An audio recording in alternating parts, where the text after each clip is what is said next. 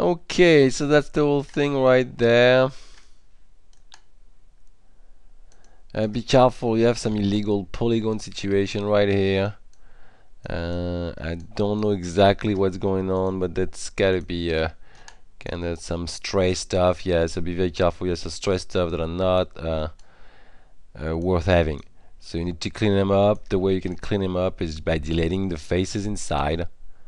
Alright, not those ones, but the one inside basically that you see uh, right here. Okay, those right there. That's you need to do that.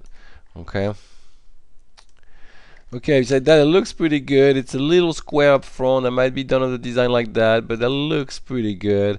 And it's a little pointy also. If you don't change stuff, don't use it, basically. Don't add the loops.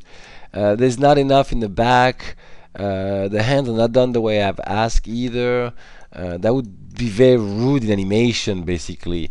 Alright, you need to basically select all those, clean them up properly, and then create the diamond shape that I've asked to. Okay, this is too bulky, too square everywhere. Okay, now let's see your project 7, which is the unwrapping of the body. Let me put in high quality so I can see. That's pretty good.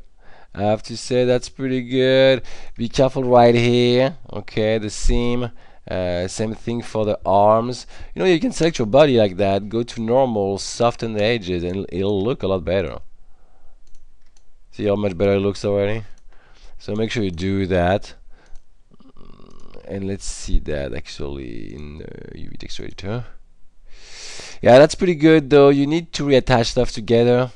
That belong together. I would wish you kept the arms on one of them, half and half basically. So we'll see how it ends up. Not bad, not bad.